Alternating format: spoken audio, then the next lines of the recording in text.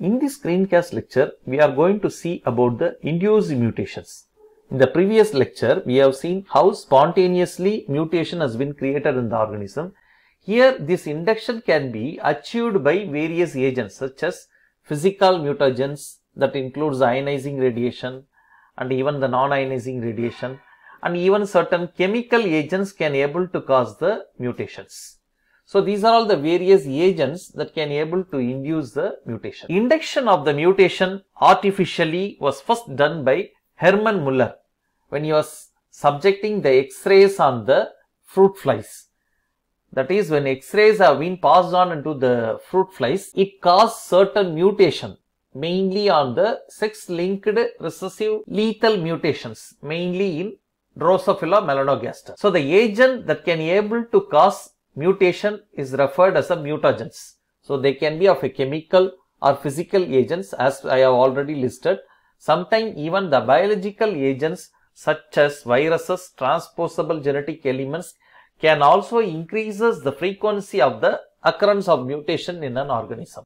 Now we look at in detail about the ionizing radiation, which is caused by X-rays and gamma rays. They are high energy radiation that poses various kinds of effects there on the genetic materials. They are highly mutagenic, and when such radiation reaches into the cell, it is getting absorbed mainly on the atoms that have been present in the cells.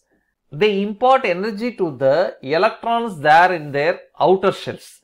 These energized electrons are ejected from the atoms, leaving behind free radicals, ionized atoms with the unpaired electron presence. So these free radicals can react violently with the molecules including DNA in the cell. The free radical breaks both the phosphodiester bonds of the DNA helix, causing a double strand break. The cell's usual mutational repair enzymes cannot able to fix this kind of a damage. Thus the ionizing radiation mainly causes strand breaks, that is, they are technically referred as the cholestogenic factors, meaning they can able to cause the chromosomal breakage there in the cell. As I already listed, they can able to form various kinds of reactive molecules such as peroxides that can able to damage the DNA molecule. Now we look at what may be the mechanism that may be employed in the eukaryote to face this kind of a mutation. That is, what is their mutational repair mechanism.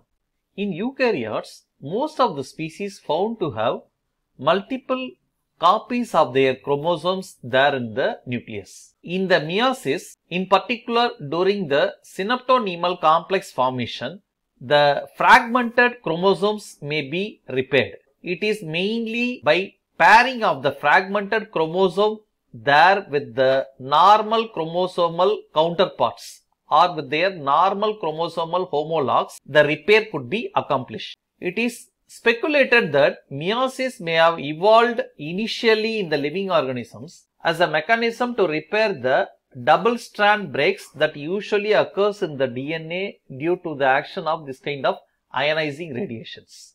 Now we look at the points related to non-ionizing radiation. The non-ionizing radiation mainly composed of the ultraviolet radiation, that is the component of sunlight that usually tans. So you can able to look at how the sunlight has tanned a person's hand. You can able to see the color variation between the place that have been commonly exposed there to the sunlight and that has been covered with the cloth.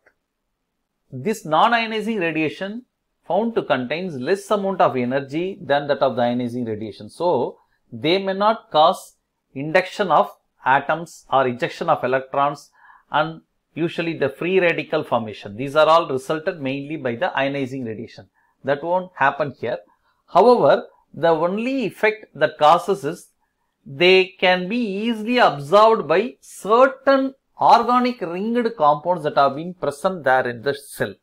Especially the outer shell electrons, when absorbing the ultraviolet radiation, they become so reactive. So this kind of organic ringed molecules that have been present in the cells are mainly the nitrogenous bases, mainly pyrimidine bases that comprises of thymine and cytosine. Now we look at the characteristic features of the UV radiation. The UV radiation spectrum can be subdivided into three wavelengths that can be designated as a UVA, of 400 to 320 nanometer and UVB of 320 to 280 nanometer and UVC, that is within 280 to 100 nanometer. The effective wavelength that can able to penetrate there in the ringed organic molecules such as nitrogenous bases is 260 nanometer, which exactly correspond to the DNA's maximum absorption peak. So this is the wavelength that can able to cause the mutation there in the cell. Thus, the 260 nanometer of the UV radiation can be absorbed by the pyrimidine bases such as thymine and cytosine. In certain conditions, if the nucleotides are present on the either side of a strand are made up of pyrimidine, as shown there in the downside diagram, a double covalent bond formation could be resulted between them. So, this cross-linked adjacent pyrimidine molecule, when they are present there in a strand, they can be referred as a pyrimidine dimer in general, and when thymine is specifically present there, they can be called as a thymine dimers.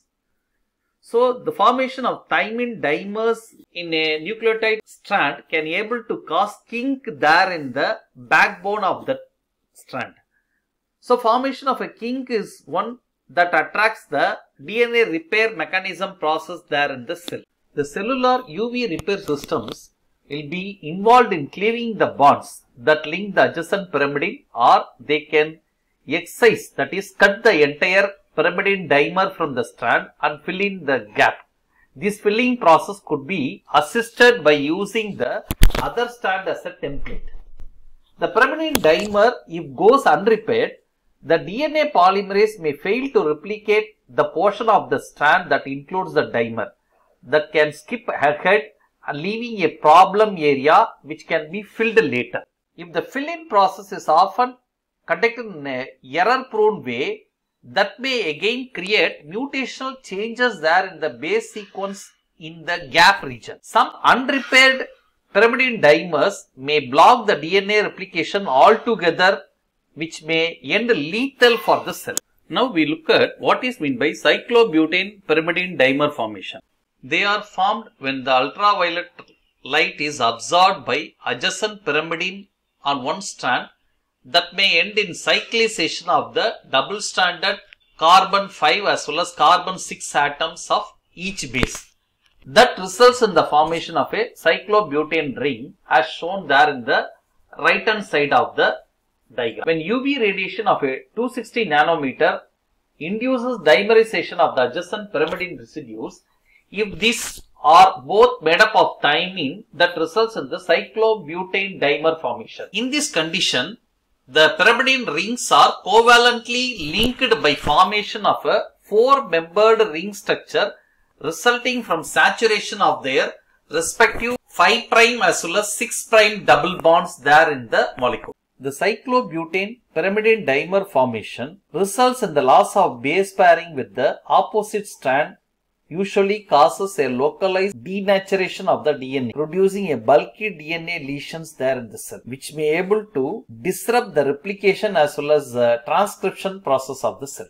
Sunlight can able to cause dangerous effects on the skin cells. Mainly the UV portion of the sunlight can able to cause mutation on the skin cells. Indeed, studies shows that a strong and direct association seems to be exist between the exposure of a bright sunlight to UV induced DNA damage and even skin cancer formation on the human beings. A deep tan may not be of a healthy symptom.